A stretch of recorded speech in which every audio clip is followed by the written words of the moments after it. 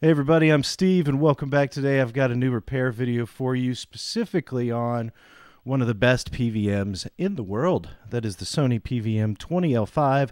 This particular PVM belongs to a friend of mine named Coury from mylifeingaming, and if you're watching this video right now, most likely you're aware of their channel and all the great work they do for the retro gaming community. Well, I was definitely eager to take an opportunity to work on a couple of monitors for him.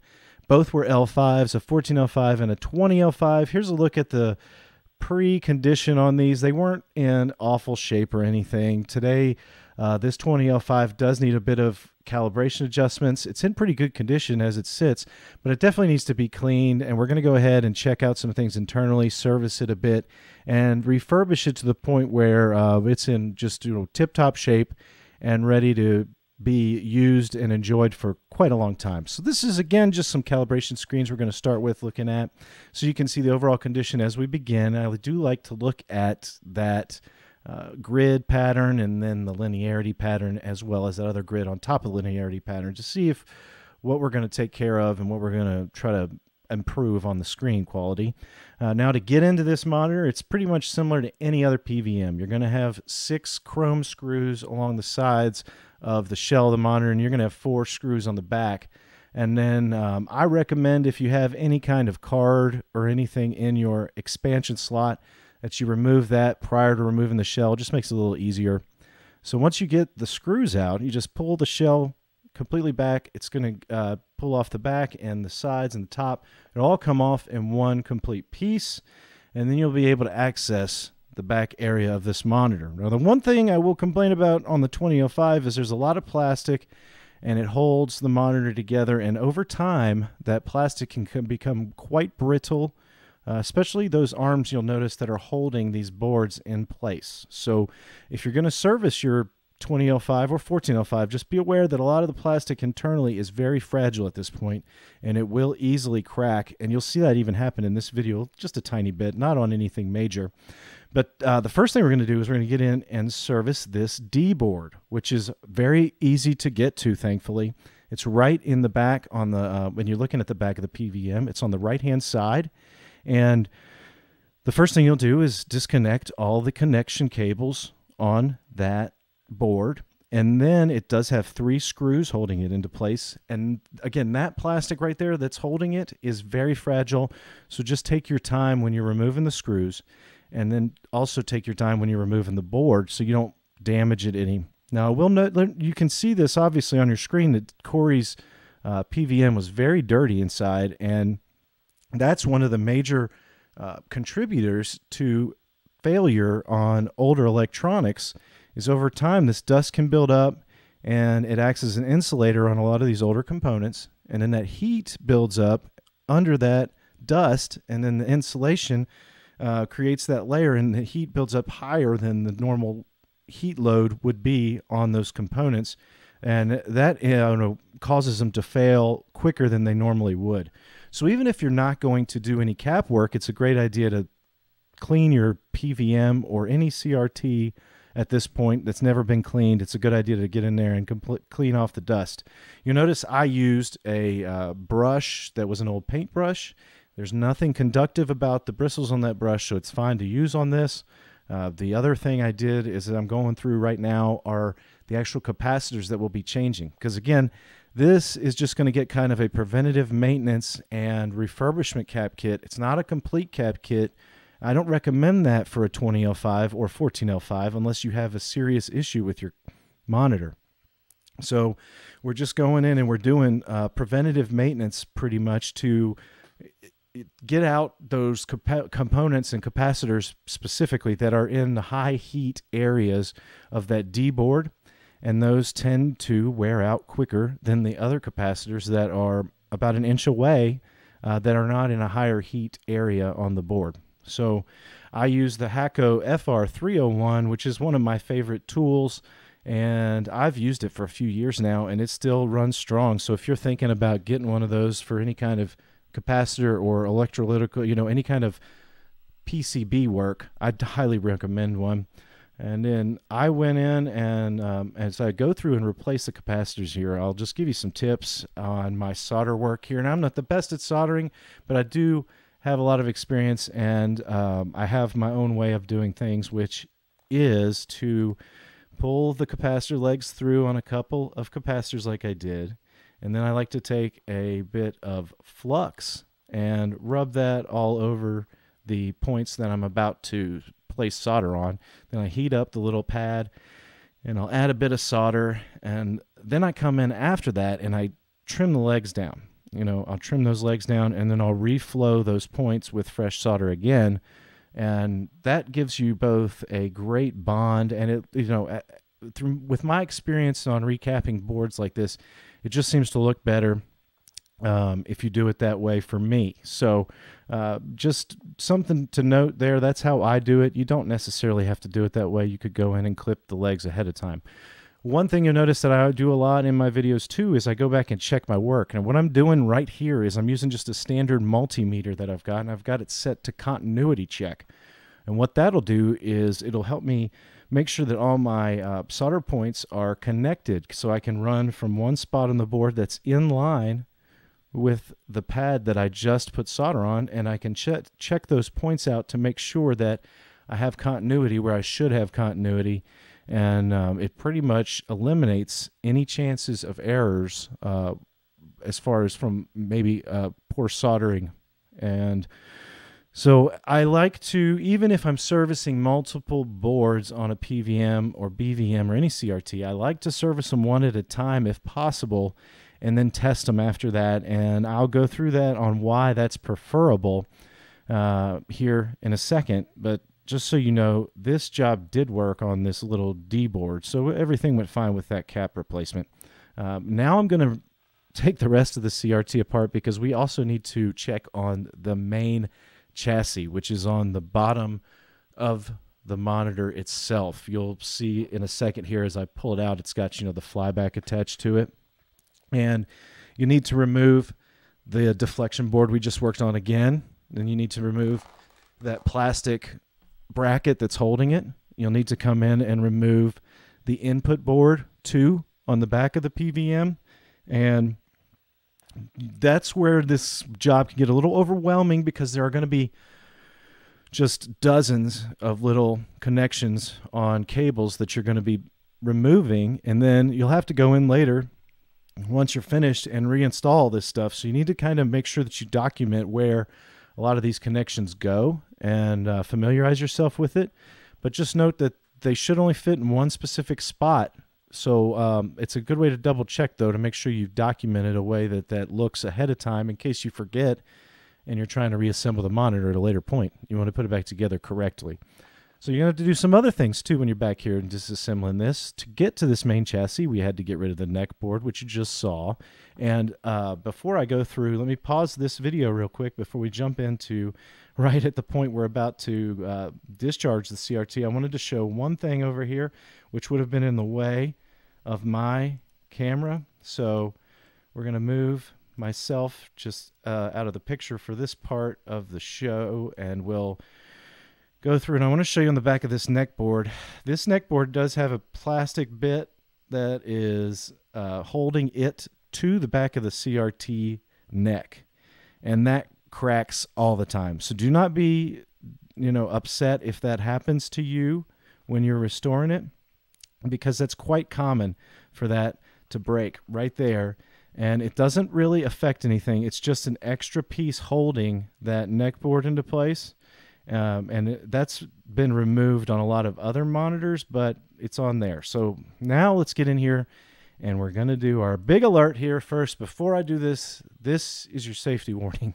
Here we go. We're going to do something called discharging the CRT tube, because we have to get the flyback, which is attached to the main board on this monitor, out. So you don't always have to do this on every monitor, but do be aware that this procedure can be quite dangerous if you don't know what you're doing. So what I've done here, though, is I've got my alligator clip on my cable, which is attached to this screwdriver here, and then so that is grounded to the main frame of the CRT. Do not have your CRT plugged into the wall when you do this. You just need to get that electricity from the back of the tube to short out through your cable onto the main chassis frame, and then it'll just kind of dissipate throughout all the ground on that frame really quickly, and then the energy is gone. So that's what we're doing. We're not going to leave it plugged in. We're going to have it unplugged, and then we're going to, again, attach the alligator clip like I did here to the metal frame. And then I'm lifting the cap with one hand. You don't have to do this. The reason I am doing this is I don't want to damage Coury's tube or his flyback at all. So I'm going to take the little bit extra risk on myself and lift that rubber anode cap up so I can expose the metal. And then we'll go in here and tap it with our discharge tool. Now, I often get asked if I have like a resistor in this tool, and I don't. It's literally just a piece of copper cable that is from a section of an old extension cable, heavy-duty marine extension cable that I cut a section out of, and it's, you know, triple insulated, and I attached that with just some electrical tape to the metal end, and then run the other end, and I soldered on an alligator clip. And so after you've discharged it, you're safe to pull that chassis out. Now, that was what you see right here is done very quickly, but again, you're going to have a ton of cables holding this chassis in there, and I made it look easy there, but you need to make sure you get it out of the way correctly and that you take all the screws out so you don't damage the board. Here's a quick look at Coury's board.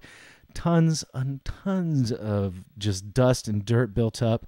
This could easily cause a spark on these ICs, or, you know, heat to build up in here. So this is way more vital than even the capacitor replacement, most likely, is getting in here and cleaning off this dust. It's going to really save a lot of these components from the risk of overheating and shorting out and being damaged. So it's a great thing that we were able to get in here and first clean these boards.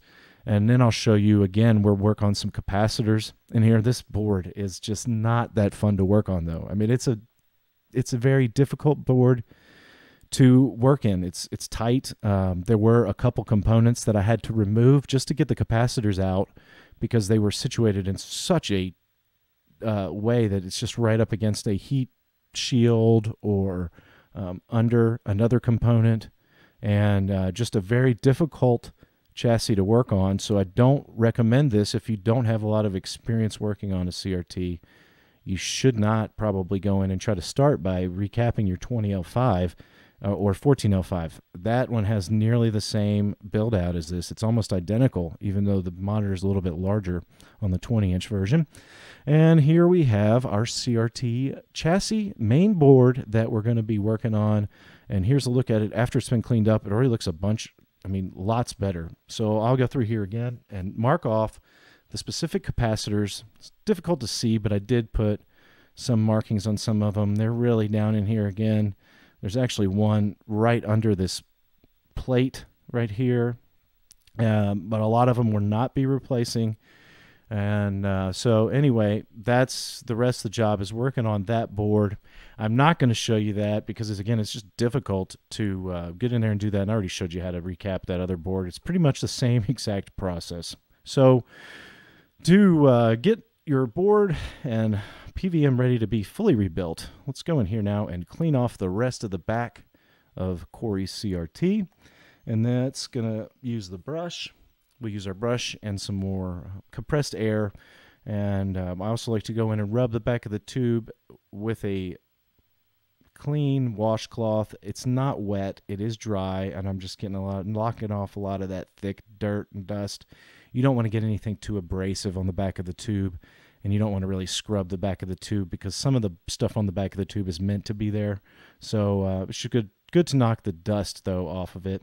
And then we'll get the dust out of the rest of this thing with the brush and more compressed air. So again, this is just what happens in these CRTs. There's so much little space for dust to build up over time, and Coury's, you know, he's looking at like 15, 16 years on a monitor of just not been cleaned before, so it's understandable how that can build up over time. And it's definitely something that you want to take care of. Again, even if you're not getting in there and recapping like we did, you can always come in and clean the board and even use just the brush and cans of compressed air if you have to just go to the store and buy it. I use a professional air compressor, but You can use just canned air. And here we have the monitor put back together, and we're going to do one last thing before I put this anode cap back, and that's apply a fresh coat of dielectric grease. Now, what this will do is it will extend the life of the anode cap, and it limits the wear and tear on the cap and the components itself, and it also will eliminate any kind of crackling or popping. Most likely, if you hear that when you turn your CRT on, there's a chance you got some dust or something under your cap, and this dielectric grease pretty much prevents that from happening, so you won't have any noise. And it also works to recondition that cap a little bit by putting some of that lube on there. So just get a healthy amount of that on the back of the tube, right around the cap. It can be in the cap, it can be in the little anode metal piece, it can be on the prongs on the back of the anode cap. It doesn't really matter. It's not going to hurt it. It actually does help it. So that's one of my favorite things to go in there and do, is reapply that dielectric grease, because many times it's gone in a CRT. And you can get it for about $10 a can. And you go in, add it, and it really does make a difference a lot of times if you have a loud CRT or any kind of crackling or anything like that. It's very recommended. So let's get in here now and test it out. We got it all put back together. Everything looks good right off the bat, at least. We're going to start this monitor up and, you know, just give it a regular power check. And then I'll get a signal put into it, and we'll see what it looks like with some, start off with some Contra here and a little bit of 240p, which again is one of the reasons that people really love this monitor, is the 240p, 480i, 480p, 720p, and 1080i. It supports all those video formats in a CRT form with some incredible blacks. It's got you know, high TV line count on there, and it's an all-around great monitor. Now, Coury's had a chip in the display. Okay, he had a tiny chip. I've done this before, but I wanted to show you in today's video. I went and took off the anti-glare layer so that we could get rid of that chip. He said it was so distracting he didn't care. His monitor was going into his basement, and there's not really a huge difference between having that layer on and off. If you're in a dark room and you're using it, you won't notice that you don't have it really. So this can be done by using an X-Acto knife, and you want to try to get this off in one big, like, single pull. You don't want to try to get, you know, in there and pull the layer apart. It should stay all together in one big layer. And if you pull it off, you don't have to worry about the glue getting stuck like I'm doing here. I just basically used a utility knife to peel back the corner, and then you grab the corner with pliers, pull it a little more, and then as you go, just try to continuously put pressure on it and pull it down and pull it off. And that way you can just avoid having any kind of residue on the screen from the screen layer itself. I've probably done that 5 or 6 times, and I've never had anything left on the screen glass under the layer of protection, that protective layer. I've never seen the glue stick on there, but I've talked to other people who've had trouble and have had it, you know, break and had to try to get rid of glue on there, and that can be very troublesome. But once you remove it, you just put the bezel back in place, and we'll get it set back up to run another test. The good thing about it is if you get rid of that layer, then you can go in and use any kind of real nice glass cleaner and clean the glass thoroughly afterwards. I'm going to show you, though, some calibration screens. This is after I've adjusted it.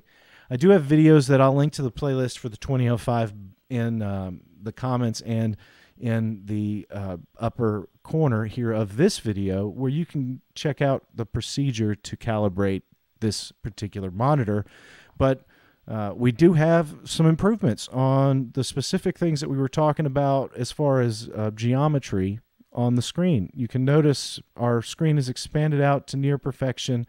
Still have a tiny warp or wobble on the sides, but that's pretty much prevalent on every single CRT, or the majority of them at least. Some type of minor geometry issue is definitely going to be there most of the time. So here's some action shots, again, of 240p. We're going to get real close and show you some scan lines. This thing really will take your breath away for 240p. this monitor. And then, 480p is awesome on it too, because you can still maintain the 4:3 aspect ratio. So it's an awesome monitor, and definitely one to keep an eye out for. Now, I did an episode of Market Watch where I talked about how much these are going for right now, and something like this is honestly selling for like $2,500 right now. It's this particular monitor, and I anticipate that price to probably only go up because, again, it's getting so much more difficult to get a higher-end 20-inch monitor that does progressive and analog video. Well, that's it for today's restoration. Coury's 20L5 is great. He says it's working wonderfully. And the next video, we're going to talk about his 14L5, because that actually needed a bit more work. I had to do a tube swap on it and also service the boards, clean it, and get it back calibrated. So look for that video to come very soon. And I thank you for joining me today. If you're new to the channel and you've stayed around to this point, just go ahead and hit the subscribe button and join us for the next installment of Retro Tech, where we go and repair. I make repair videos about once a week, and they come out generally on Mondays. And so, but if you're just joining me for the first time, thanks. Make sure you subscribe. And if you've come back and you got any questions, please leave a question or comment below, and I'll do my best to get back to you as soon as possible. Thanks again. I'll see you guys next time with some more retro content.